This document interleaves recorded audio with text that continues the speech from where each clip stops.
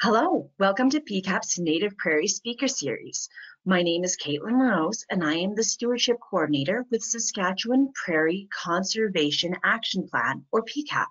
Today, Katie Willie with Wanuskewin Heritage Park and the University of Saskatchewan will be speaking about the bison reintroduction at Wanuskewin. Just a little bit of housekeeping before we begin. PCAP's Native Prairie Speaker Series is a monthly presentation, either in the form of a webinar or an in-person talk in a Saskatchewan community on anything to do with native prairie conservation or species at risk. We'll be hosting our next speaker series tomorrow. This will be in conjunction with the South of the Divide Conservation Action Program, or SODCAP, and their annual general meeting. The presentation by Diana Geekas from Environment and Climate Change Canada will feature what we know, or rather don't know, about badgers. And that's tomorrow at about 3 p.m. Save the date for our October Native Prairie Speaker Series. Andrew Didiak from the Canadian Wildlife Service will be speaking about northern leopard frogs and Great Plains toads. That's October 29th at 12 p.m. You can register for free for these webinars through the PCAP website, and all past presentations can be found on the PCAP YouTube channel. This webinar will be uploaded there in the near future. I would like to take a moment to note that financial support for today's webinar is provided by our gold sponsors, Eco-Friendly Sask, Pembina Pipelines, Saskatchewan Cattlemen's Association, and Wildlife Habitat Canada. Our bronze sponsors are Camp Wolf Willow, Ranchers Stewardship Alliance Inc., as well as Environment and Climate Change Canada. And to all of our listeners out there, if you have any questions during the presentation, please feel free to type into the questions section of the webinar dashboard at any time during the presentation, and questions will be answered at the end of the webinar. We have over 50 people online, I think 100 registered, so everyone will stay muted for the duration of the webinar. Now, a bit about today's presenter. Katie Willie is a graduate student at the University of Saskatchewan studying under the supervision of Dr. Ernie Walker. After completing her Bachelor's of Science in Archaeology at the University of Saskatchewan in June of 2018, she began working full-time at Wanuskewin, where she previously had done field work and worked for a summer. Working at the park, Katie developed and delivered tours focused on archaeology and the prehistory of the Plains, which is when she knew that she wanted to further study Plains archaeology in her master's. Katie had always loved the history of Saskatchewan and has become very passionate about teaching the whole history, not just the past few hundred years, as there's so much more to the story. Outside of work and school, Katie is an artistic swimmer and has been involved with the local club for many years, coaching and swimming. Working at Wanuskewin has let her combine her love of teaching with her passion for archaeology and history into the perfect job. So with that, I'd like to pass it over to Katie.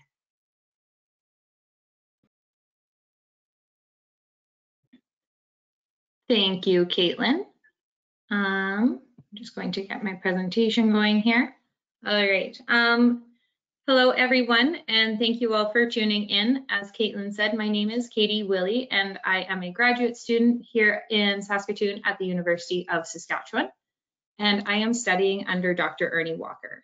Dr. Ernie Walker is one of the founders of Wanuskewin Heritage Park, and that is where I have been lucky enough to work for the past 3.5 years, and am now writing my master's thesis about. As an archaeologist, my interests lie in plains archaeology, especially specific to bison and the last 6,000 years of history, and public archaeology, where I have the opportunity to share and educate people about the archaeology that I study, so about the plains. And I also have a special interest in forensic anthropology as well, which is the science of archaeology and anthropology applied to law enforcement and courts and proceedings like that. So today I will be talking about bison restoration on the Northern Plains, and specifically the bison at Wanuskewin and how we have brought bison back to the park. Before we begin, I'd like to introduce you to Wanuskewin Heritage Park. It is centered around the Opimihow Creek Valley, a place that people have called home for over 6,000 years. So starting 6,400 years ago, people began occupying the Opimahow Creek Valley and did so right up until the formation of treaties and the signing of Treaty 6 back in 1876. So for thousands of years, people came from all over the Northern Plains to live, to hunt, to practice ceremony right here in the Opimahow Valley. And as such, today we find a lot of archaeology sites. This valley, once people stopped living here with the formation of treaties, it was homesteaded in 1902 by two families, the Penner family and the Witkowski family. So the valley was kind of split in half. And then in the 1950s, the Witkowski family came to have the whole valley as their property. Mike Witkowski was the main rancher, and he had an assistant who was named Ernie. And on weekends, they would go out and Ernie would help Mike with his cattle and help him take them through the valley. Now, with this, when they were out, Ernie, an archaeology student at the time, would be finding artifacts spread throughout. So he would find bison bones, he'd find charcoal, he would find arrowheads and dart tips and pottery, and not just in numbers like we find just scattered throughout the plains. They were in a very, very high concentration. And so he would talk about this, Ernie, and he'd mention it to the rancher, Mike, telling him how important this must be and how many sites there would be there and how well lived in the valley had been. But he didn't figure Mike was listening all that closely until Mike went to retire. And this was around 1980. And when he wanted to retire, he told Ernie that he wanted to sell his land to someone that would protect it, because he had been listening to Ernie talk for all those years and saw the value in the land, and so figured it needed to be protected. He didn't want it sold and turned into a golf course or have houses built around it. He wanted it protected, which is one of the first miracles that have made Wanuskewin what it is today. Ernie, having just completed his PhD, came back up to Saskatoon from Texas and started to work with Mike and the city of Saskatoon and the Meewasin Valley Authority to get Wanuskewin started. Now, elders and other people from local First Nations were also very involved in the formation of Wanuskewin, and we wouldn't be here today with the park what it is without local Indigenous people having a very large part in what Wanuskewin does and how we operate. Ernie did a survey of the valley. So Dr. Walker surveyed the valley in 1982 and 1983 and identified 19 different pre-contact archaeology sites. So sites dating to before contact with Europeans. And they were mainly down in the flat areas of the valley.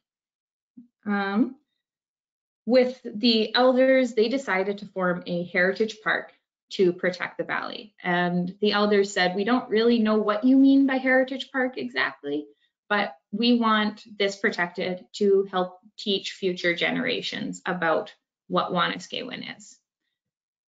Wanuskewin was like a sanctuary. The Opimahow Valley was like a sanctuary on the Northern Plains. So the Plains region is here on this slide. It's kind of from about Edmonton and Prince Albert, Saskatchewan, all the way down through the middle of Texas, with the Rocky Mountains being the border on the west and the Mississippi River being the border on the east.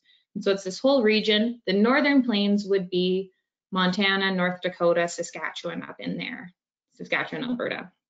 So the Opimahow Creek Valley was a place that people came to from all over the Northern Plains. And we see every cultural group that existed on the Northern Plains from 6,400 years ago to present day living in the valley at some point. So with the elders in the 1980s, they formed Wanuskewin Heritage Park. The city bought the land from Mike Witkowski and leased it to the park, and it is where we are today. And we opened to the public in 1992. And we've been open ever since. And in 2013, we wanted to start kind of renovating the park, starting to fundraise money to elevate it to the next level. And achieving UNESCO World Heritage designation was identified as something that would be really magnificent and make Wanuskewin like kind of level up, I guess, if you will. So we based our Thundering Ahead campaign, which is our campaign for UNESCO designation, on 4 pillars. On the visitor center being a world-class site, so having exhibits and art galleries and a conference center and renovating it all, and so that's what we've been doing since 2017. Another pillar was the archaeology sites, so preserving them, continuing archaeological research. And then the third pillar was environmental protection, so preserving the valley, which you see here, as a intact, really, it's what we call an ecological island. So the biodiversity, the number of different plants and animals that live down in the valley is so much greater than on the plains that surround it.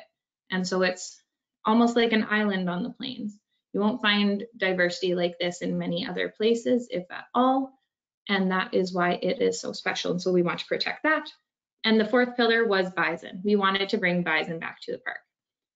Bringing bison back is something that the elders back in the 1980s said would really complete the park and make it magnificent and complete the story of Indigenous peoples here on the plains. So we brought bison back in December of 2019, but it was one of the goals of the Thundering Ahead campaign. So here is our building. You can see how big it is now, and behind that building is the Opimahau Creek Valley, and the building itself is actually built right on top of one of the 2 bison jumps, which is one of the ways people hunted bison, by convincing a herd to run over the edge of a cliff. It's built right on top of one of the 2 that are found within Wanuskewin. Now, bringing bison back is obviously the part of our 4 pillars of the campaign that I'm going to be focusing on today. But to bring bison back, we needed to bring grasslands back. And grasslands restoration efforts have been occurring across the plains for a long time now. In the foreground of this picture, kind of where that bison silhouette is, you'll see that it is grass, but it was once agricultural fields. And so these farms were crops. Right up until 2018 was the last year that we planted crops there. But in 2017 and 2018, Wanuskewin planted crops that would help condition the soil to make it better for grasslands restoration. And so in 2019, we were able to reseed over 15 different types of native prairie grass seeds to these fields. And we reseeded 3/4 sections of land to native prairie grass. So a picture of the grasslands here. Grasslands restoration has been really, really important since the entire grasslands biome nearly disappeared through the 1800s. The grasslands provide home to many different plants and animals. Animals like ferrets, foxes, weasels, wolves, bison, pronghorn, all called the grasslands home for many, many years before they started to be converted into agricultural lands. And so returning grasslands, it will return the habitat for all of these different animals. And unfortunately, some of them did face local extinction or complete extinction from the grasslands. So we aren't able to bring them back today, but we're hopefully increasing the homes and the places where other animals that only face local extinctions can live in the future. And grasslands restoration needs to be done very carefully balanced. We need to make sure that the soil, bacteria, and nutrition and the elements in the soil are right, which is why we planted the crops that we did in 2017 and 2018 to help with that. We need to make sure the right insects are brought back as they help in the ecosystem in order for us to bring back the larger animals and ultimately bison. With the advent of agriculture and it expanding across North America, the grasslands ecosystem started to disappear very, very quickly. And this was heightened, but it also increased, it was heightened by and increased the disappearance of bison from the plains. So bison are the keystone species to the grasslands, and I'll go into that more in just a little bit. But with bison being overhunted and grasslands being converted, we had like the perfect storm for the grasslands ecosystem to nearly disappear completely. Grasslands of those that existed on the plains, so this entire region here would have been grasslands pre-contact, so pre-agriculture here. It's less than 10% for sure. It may even be less than that. I don't know what current numbers are, but less than that is actually intact grasslands that have never been disturbed. When a grassland space has been disturbed, it can never fully go back to what it was pre-agriculture, so pre-cultivation. So very, very few spaces have untouched, uncultivated grasslands. And most of these spaces are found in protected and conserved areas. There are many in Saskatchewan, and there are also pastures kept in different people's lands that are native prairie grass still that is intact and has never been cultivated. So from that, we are able to take the seeds and of the species of grass that are supposed to be on the land, and that is how grasslands restoration is able to happen. So Wanuskewin was able to get the seeds of over 15 different grasses to reseed the 3/4 sections of land at the park. This picture here is of Grasslands National Park. It's not of Wanuskewin. We don't have hills like that up here, but this is just to show you what grasslands would and should look like. Why the grasslands are so important and why bringing them back is something that people are really working for today is because as an ecosystem, when they have those intact and well-structured root system, they're actually able to pull a lot of carbon from the atmosphere.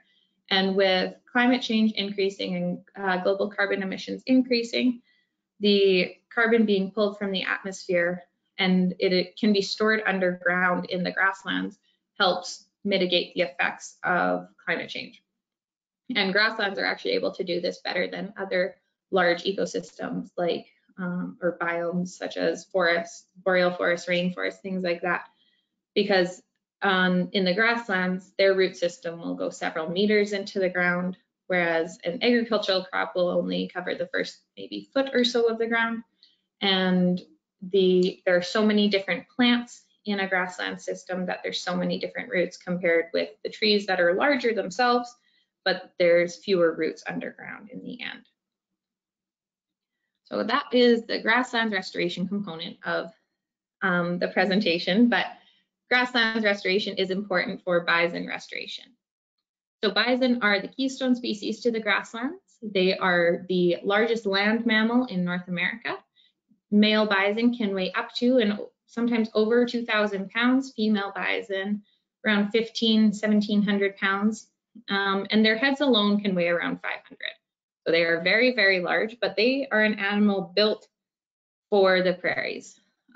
Their large size is to keep them warm in the winter. They've got a double coat of fur where their fur not only keeps them warm, but it also repels water, so they lose less heat through the winter. They are very, very fast animals. When they're running at top speed, they can run at about 50 kilometers an hour, which is as fast as cars drive in the city.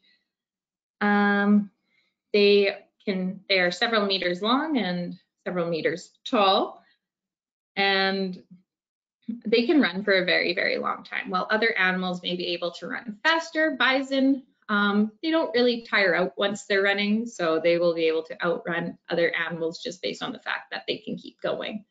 So if an animal is chasing them, or if it was a race between a pronghorn and a bison, and maybe a pronghorn could run faster, but they will tire out very, very quickly, bison have the lungs and the build to keep running for great distances, and this helped them survive and become the keystone species of the grasslands. Keystone species being one of the species of animals typically, but also plants that an ecosystem cannot survive without. So when bison are removed from the grasslands don't function as they should. So the grasslands need bison. What the bison do for grasslands is because they're so large, they need to eat a lot. So bison will eat between 30 and 50 pounds of grass every day. They graze between 9 and 11 hours every day. So they're eating a lot of grass, and they prefer to eat grass because they need a lot of food as opposed to maybe higher nutrition bushes and shrubs and leaves that way, because they're not going to be able to find enough bushes to eat the leaves from. So they eat grass, and they'll just eat the sheer quantity of grass. So they can eat more than any other animal on the grasslands in a day. And this helps the grass keep growing. So it keeps from grass dying and then forming a dead layer of grass on the ground surface. And what this does is keeps new grass growing, right? So new grass can always be growing on the plains when they are being grazed by an animal like bison. Other animals that graze on the grasslands would have been pronghorn, deer, elk, and other smaller animals like rabbits, of course. As bison walk, their hooves are aerating the soil, so they turn up the soil a little bit with each step that they take, and this helps make sure that the soil is able to breathe and there's air being introduced into it. While bison travel, so they don't necessarily migrate in the typical north in the summer, south in the winter fashion like many birds do. They do travel, or they did at least travel great distances across the plains each year. And this was seeking better forage, so better food, finding better shelter. If it was a particularly cold and windy winter, you'd likely find more bison further south. But they would also seek areas of shelter like valleys, such as the Opimahau Valley. And while they're traveling, seeds and other like pollen are picked up by the hair on the bison's legs. And so you can see how bushy the hair is, especially on the front legs here. This is a bison shedding its winter coat. And that will pick up the seeds and pollen, but also while they're eating, they're ingesting those seeds and pollen. So when they get to a new area, they're introducing and mixing those seeds with the ones there, and they help maintain diversity in the plant seeds and species that are in an area. And also while they're eating, they ingest them, and then the new seeds come out in their dung and are introduced that way. Bison dung also acts as a fertilizer. And when bison do what's called wallowing, which is this bull here, he's getting ready to wallow. So he's going to lay down in the ground and try and scratch his back, rub off his fur on the ground. And that's called wallowing. And when bison do this, if they do it in a spot repeatedly, which they tend to, they create a little depression in the ground. And that depression can fill with water and form like a micro ecosystem. So that'll provide a water source for smaller animals like birds and bunnies and little rodents. And it also provides like a micro flora ecosystem. So different little algae and other water plants will thrive in this little puddle of water created by the bison wallowing. And that is really important to the grasslands. This is one of our animals that we have here at Wanuskewin. You can see the building in the background. This is our bull that we have. So in the 1800s, or I guess the reason why bison restoration is so important is because they don't exist just naturally in the wild anymore today. And we need to reintroduce them into protected and conserved areas so that we can have the number of bison increasing every year. We can't just let them roam out on the fields, because out in the wild, I guess, because they will eat people's fields and that is their livelihood. And today our society, our world, we function in a world of agriculture. So we need the crops that are growing. And so bison, we can't just quite let them roam free right now, but bringing them back to those protected and conserved areas where they are able to graze on grasslands, which is their natural home, is increasing their numbers, and it's increasing the species of grasslands. And the reason why bison have to be restored is because prior to contact with the Europeans, so I'm talking around the end of the 1700s, there were, we estimate, about 30 million bison on the plains. And so remember that Plains region is the entire center part of North America, from Prince Albert down to middle of Texas. And with 30 million bison there was no shortage for people. For children, I always make a comparison, that's almost as many bison on the plains as there are people in Canada today.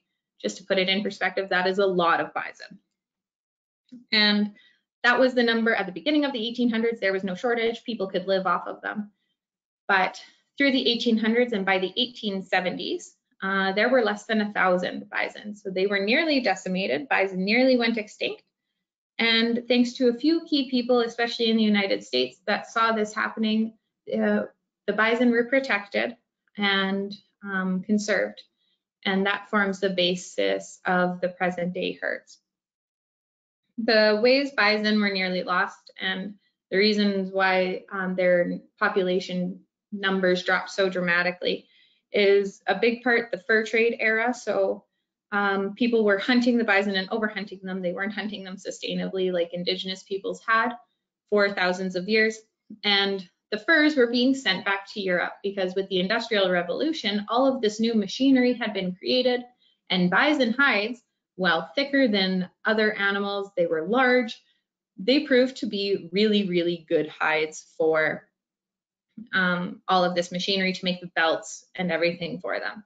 So that's a big reason why bison were overhunted. They were also hunted as a means of controlling the indigenous peoples.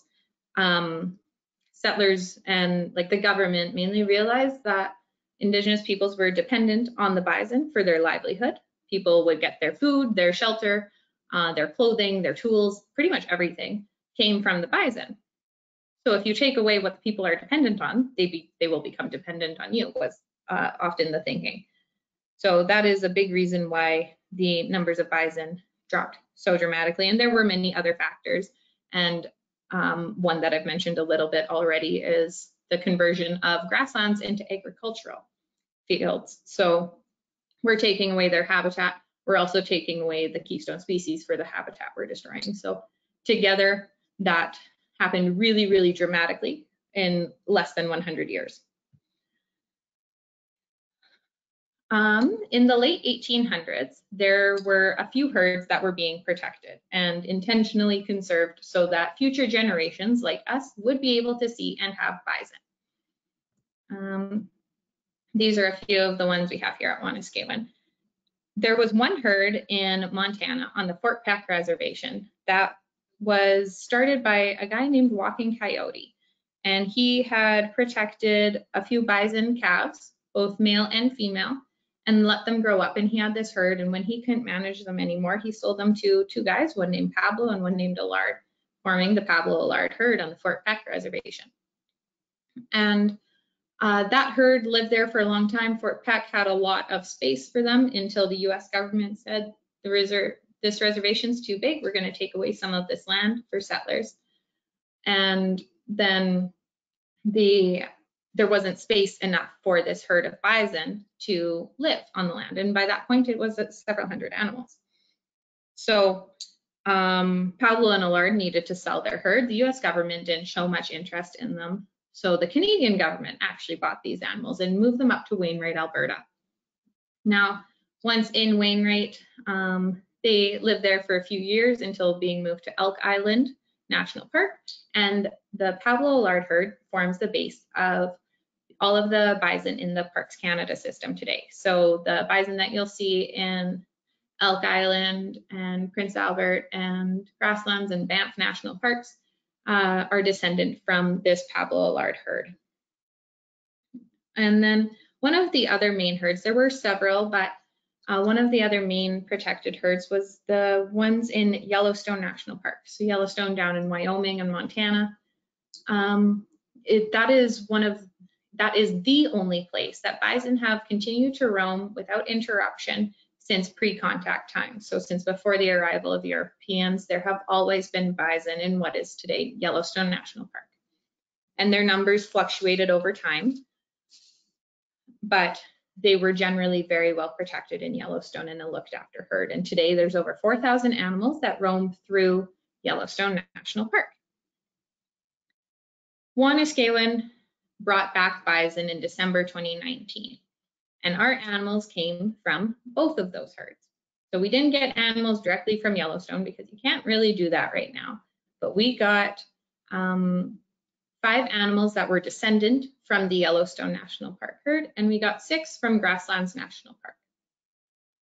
When we first started seriously talking about how we would bring back bison and where we'd bring them back and where we'd get the animals from, we figured we would start with 6 animals from Grasslands National Park. This would prove to be a good base for our herd at Wanuskewin, and over time we would grow and maintain to around 50 animals in our park. So that is how we started. We got 6 animals from Grasslands National Park that we welcomed back to Wanuskewin on December 7th, 2019. And then 10 days later, on December 17th, 2019, we welcomed back 4 cows and 1 bull from Yellowstone National Park.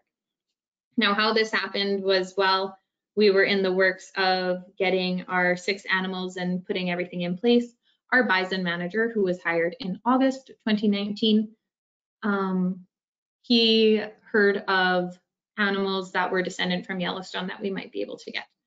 And so quietly we began to work on getting them up here. And as I said, it was a perfect little miracle where we were able to start with 11 Plains Bison instead of 6. So from Grasslands, we got 6 8-month-old female bison. And then from the herd descendant from Yellowstone that came from the United States, we got 1 bull who was 4 years old and 4 cows that were 3 years old and pregnant. So here you see those 4 cows with their babies. This photo was taken in May of this year. And our bison gave birth to 4 healthy baby bison, 3 cows and 1 bull in April and May of 2020. These are the first bison born on the land at Wanuskewin in over 150 years. So this was very, very important, not only for us, but also for Indigenous peoples around Wanuskewin and throughout Canada. Bison coming back to Wanuskewin was, as I said earlier, something that we always intended to do. And it took us nearly 40 years to realize this dream, but we were able to do it eventually. And when we brought bison back, we did so in the best way we possibly could, is how we say it. So here's a picture of a couple of our little babies just after they were born. You can see 3 of them here. Bison are born bright orangish red, and they've got their tiny little horn buds already. But bison are so a part of Indigenous cultures because, as I said before, life revolved around the bison. You could get everything you needed from the bison. And so when something is that important and impacts your life in so many ways, your life starts to not necessarily revolve around it, but it becomes ingrained in many different parts of your life. So bison, often called buffalo, you'll hear as a part of different names. So people have buffalo as one of their names, maybe a last name. They're a part of many different ceremonies. They're a part of stories of creation. Bison are very, very important to nearly all Indigenous cultures on the plains. And so for us to welcome them back, we needed to do so in the best way possible. So we welcomed them back with ceremony. We held a sweat lodge ceremony on the day before the bison were brought back. We held a pipe ceremony the morning of to make sure that everybody was kind of together and rallying around the same points and excited and starting the day in a good way. And then as the bison ran off of the trailers and onto the land for the first time, they were welcomed with Dakota Sundance songs, which are specific and important for bison.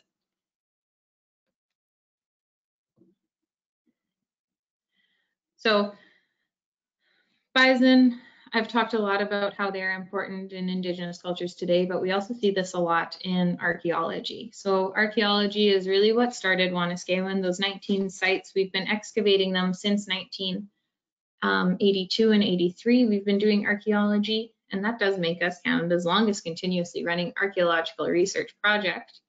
But in those archaeology sites, we find 6,000 years of evidence of people hunting bison and needing bison to live. We find bison bones. We'll find hundreds of bison bones before we find any one bone of another animal, like pronghorn or deer or beaver or any birds. Like, we find bison bones way before we find those. And that just tells us how important bison were. This is a very recent picture of our herd. You can see the babies are now not orange. They turned brown around the beginning of August, and they are growing quite quickly and getting very, very big. But the Opimihaw Valley, we find bison bones spread throughout, and it tells of the importance of bison in the lives of Indigenous peoples for thousands of years. So not only are they important culturally, they were important to everyday survival. Their hides provided your shelter, so it made the covers for teepees and other homes that people had. Their fur provided you with jackets and bedding and blankets. Their hide was also able to make your clothing and bags and drums and shields and everything. Meat provided you with food. Bones, as I said before, were tools, but the fat from the bones, so the marrow, was very, very important to people, and it was made into pemmican. You needed a lot of energy, so people would eat a very high-fat diet living here on the plains. Now, that is all I have to say, so I thank you all for listening. If you have any questions, I would be more than happy to answer them now. Katie, thank you so much for the really interesting presentation. It was really in-depth, and I think we all understand how important bison are to the prairies. And yeah, thank you for taking the time to share all the information with us today. To all of our listeners, if you have any questions, feel free to type it into the question section of the webinar dashboard. And Katie, if it's okay, we have a couple questions here right now. Sure. First question is, what is the most interesting bone that you found at Wanuskewin? Most interesting bone? Yeah. I guess for archaeologists, what we find really interesting would be teeth, actually. So bones, they can tell us a lot about an animal. We can sometimes figure out how old a bison is based on their bones, but teeth are really, really important. One of the really cool teeth that we found was actually a canine tooth, so one of the pointy teeth, likely from a caribou. And I know this isn't about bison now, but it was made into an amulet, so like a pendant that someone would have worn. The tooth root was grooved so that a piece of sinew could be wrapped like a cord around it and then make the necklace part so that they could wear this tooth as a pendant around their neck. So that is one really cool find. But teeth in general can be used by archaeologists to look at the diets of bison and the migration patterns or movement patterns of bison in the past. So we can look at different elements that are stored in the teeth as they formed through life. So typically the third molar, so in us it'd be our wisdom tooth. It's the last one to form and last one to erupt in almost every animal. And so when it erupts, it's kept a pretty good record of what the bison's been eating through its life. And so we can look at that and look at what grasses the bison was eating, but we can also use that to look at what the environment was like, because different grasses grow in different environments, cool and moist environments versus hot and dry environment. So teeth are always really important and interesting finds for us as archaeologists. That's fascinating. I had no idea.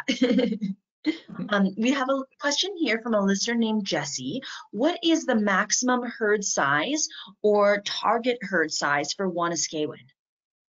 So we are hoping to grow and maintain our herd as a conservation herd at around 50 animals. So we don't want to be selling our animals for meat or anything like that, but we'd like to keep it around 50. Our carrying capacity, I'm sure, could be higher than that because they do have so much land, but we figure 50 is definitely a good starting point for us, and then we'll see in the future where we can go from there. And I didn't mention this before, but to make sure we've got genetic diversity in the herd and they don't wind up all being related or the same brothers and sisters kind of thing, we will be trading bulls in and out with other conservation herds.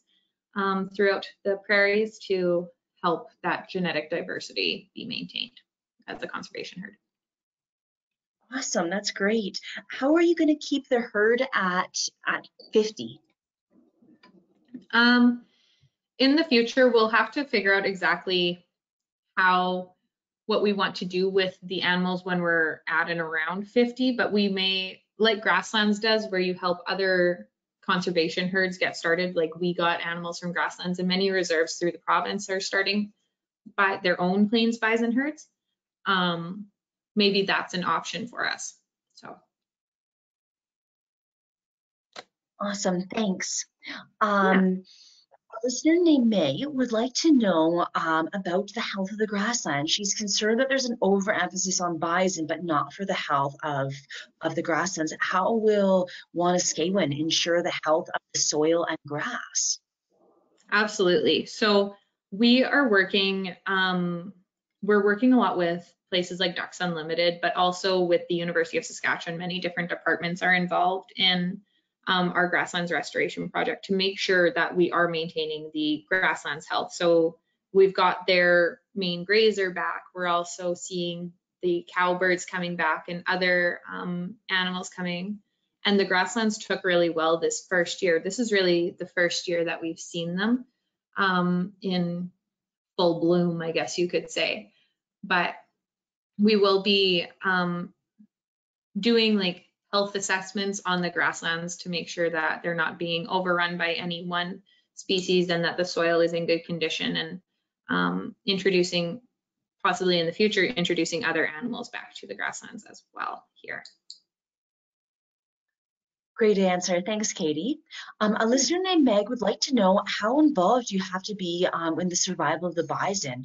For example, do you have to help with the births, with calving? Absolutely. So we want to maintain our herd as a herd of wild bison as much as possible. So we let them stay out all winter, but we do check on them daily. We make sure that they have water because they don't have the ability to roam to a water source. So they have water bowls in all of the pen or pastures that they're in. And right now we're supplementing their feed with oats, just to make sure that they're healthy and really going to thrive this winter, and their coats are in good health. But as for births and other parts of their health like that, bison, when cows are about to give birth, they'll actually remove themselves from the main group of bison and go off on their own. And bison are really cool. They can actually stop labor if something comes up and they're now in danger. So if weather gets really bad or a predator comes or something changes where they can't safely give birth to a baby, they can halt labor for a little bit and then resume later. I don't fully know how that works, but it seems pretty cool evolutionary adaptation. And otherwise, for health, we will be doing like an annual checkup on them to make sure that they are vaccinated to keep our herd disease free. We will be checking just their general health every year, but we're trying to leave them as wild but keep them healthy. Hopefully that answers your question. Yes, I think so, as wild as possible. That's a great answer. I had no idea about the halting of labor. That's so fascinating. Isn't it? Yeah. One of our listeners is wondering, how often did bison visit this place historically? Bison? Was it part of seasonal migration? Yeah. Or were they here all year round? They likely would have been at least around the area the majority of the year. Bison, as I said, they don't typically migrate, but the Opimahau Valley provided shelter for them. So we know it was a really popular spot for people to winter camp, and that was likely, at least in part, because it was a popular spot for bison to be in the winter because it provided them with shelter.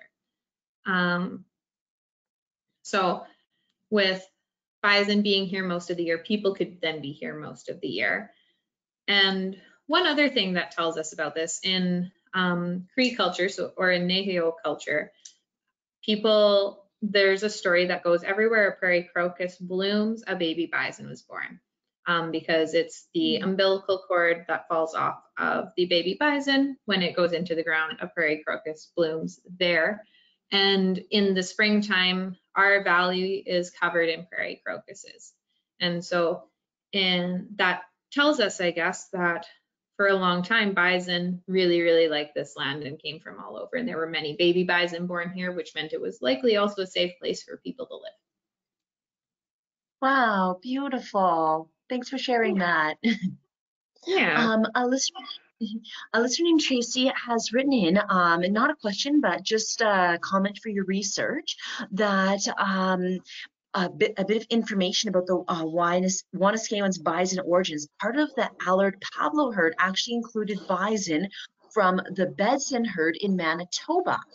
And I did not know that. That's so interesting. And so you can look up more information about it at it's manitobabison.ca, and then click about the bison and then history of bison.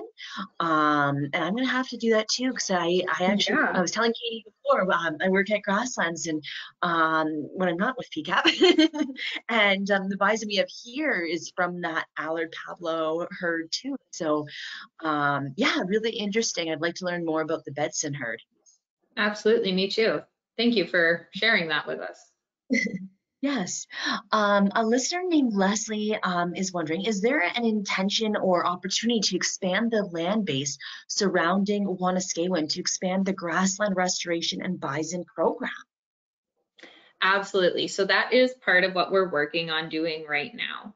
So what I mentioned this a little bit is Wanuskewin wants to seek UNESCO World Heritage designation, and we're in the process of applying, and it's this massive process, and we're basing it on our archaeology. But to be a UNESCO site, you need to show that you will be what you are into the future indefinitely. So we need to stay as protected as possible, and with that comes acquiring lands adjacent to the existing Wanuskewin Heritage Park, which is right around 900 acres currently. We want to acquire more land to have like a buffer zone, and then likely we would work on reseeding that to native prairie grasses. So expanding that restoration project, and that is kind of what I went into about. We'll grow and maintain at 50 to start and see where things go from there. We'll see what land we have and what we're able to do in the future. That's awesome. That's great. And I think that's all the questions that we have. Maybe we'll give listeners another minute or so to type them in. I know sometimes it takes a while, especially around the phone. While we're giving everyone a minute, Katie, could you tell us about the favorite part of your research so far? For me, or your favorite part of your job at Wanuskewin?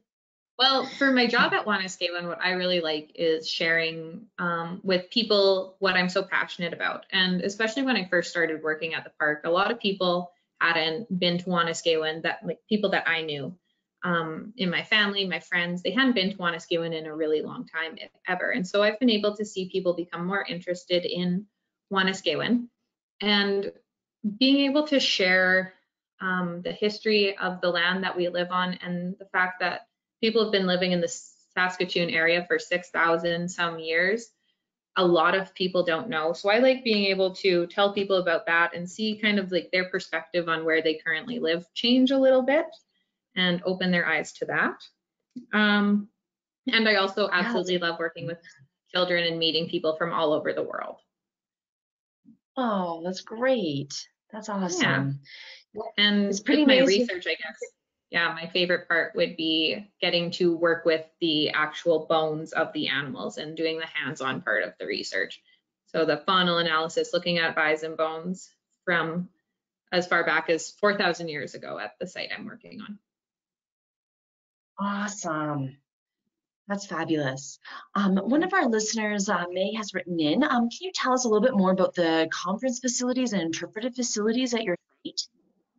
Absolutely. So we're just coming off the tail end of our renovation and expansion and rejuvenation project. So the building, I think we like doubled it in size almost. We added on a 350 person conference center, and I'm just going to flip back in my presentation here to a picture where you can see the building there. So on the right-hand side here, this area is our new conference center, almost a 360-degree view of the Opimahao Valley. And then on the left-hand side of the building is our new exhibit hall. So we are introducing new exhibits, and these are being installed through the month of October. So come out in November to see the brand new exhibits, and they teach about every part of life on the Northern Plains, like past and present. So we've got star knowledge. We have displays on archaeology, on bison, on residential schools, on art, on culture, influential Indigenous peoples, everything through this exhibit hall area. There's also an Elders Welcome, we're calling it, and a Gifts of This Land exhibit where pieces and stories about the Wanuskewin and the Opimahao Valley through the seasons will be told. And everything is actually displayed in English and then one other Indigenous language. So we've got 6 languages that we rotate throughout the park that SICC helped us identify. And so Cree, Dakota, Blackfoot, Saulteaux, I believe it's Lakota, and Michif are the languages that rotate through. It's on our interpretive panels, it's in our displays. You'll be able to hear stories and hear the languages, hear greetings from our elders in those languages in the new building. We've also got a brand new classroom space. We changed our art galleries around a little bit and expanded them.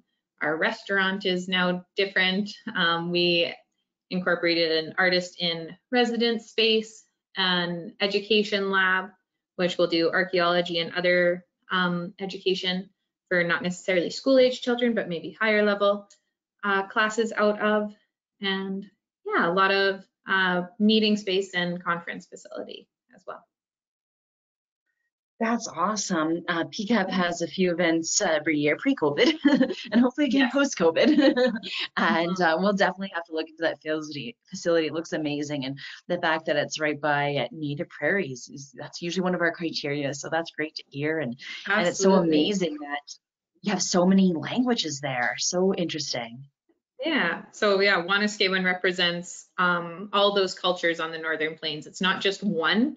And we really try and emphasize that we're not just one cultural group, we're all of the cultural groups on the Northern Plains. Everyone was here. Wow, that's really amazing. I think that's all the questions that we have. So I guess with that, I just really want to thank you, Katie, for the really interesting presentation. To all of our listeners out there, thanks for tuning in. You can catch the recording of this broadcast on the PCAP YouTube channel, and that's youtube.com/user/SKPCAP. And then also be sure to check out the Badger presentation going on tomorrow. So with that, and Katie, lots of listeners have actually typed in, thank you very much for the great presentation. So I guess with that, thanks everyone and have a great rest of your day. Thank you so much.